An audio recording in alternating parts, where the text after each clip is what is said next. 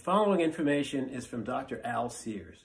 Now, for decades, the public has been force-fed a diet of misinformation and intentional deception. Misinformation like red meat causes diabetes and cancer, and eggs cause heart attacks, and eating meat is bad for the planet.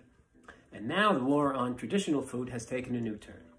Plant-based steaks, burgers, chicken patties, and eggs now appear on supermarket shelves and restaurant menus everywhere.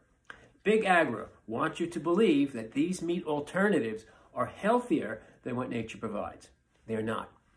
By definition, plant-based eggs and meat products are processed, unnatural, fake foods. They're made from more than 50 ingredients that are decidedly unrelated to the animals that they mimic. Most plant products also contain soy and seitan, which gives them their authentic texture. Now, soy is loaded with estrogen mimickers that cause erectile dysfunction, man boobs, loss of bone and muscle mass, and at least a half a dozen different types of cancer. Soy also impairs insulin secretion and might actually cause diabetes.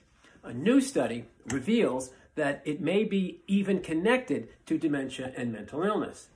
Meanwhile, seitan, known as wheat meat, is a starchy, grain-based concoction made from gluten and is highly processed. These products, despite clever marketing, are anything but good for you.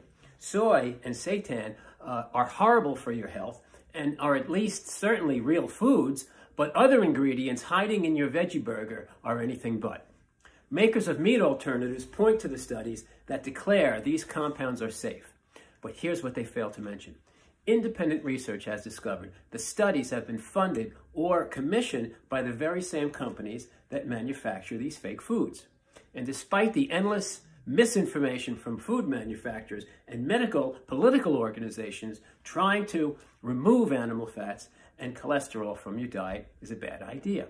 It's grains, carbohydrates, and processed foods that cause excessive weight gain, inflammation, and chronic disease, not dietary fat. If you like this video, please hit the like button or share it with somebody who this will be important to. This is Dr. Lombardo.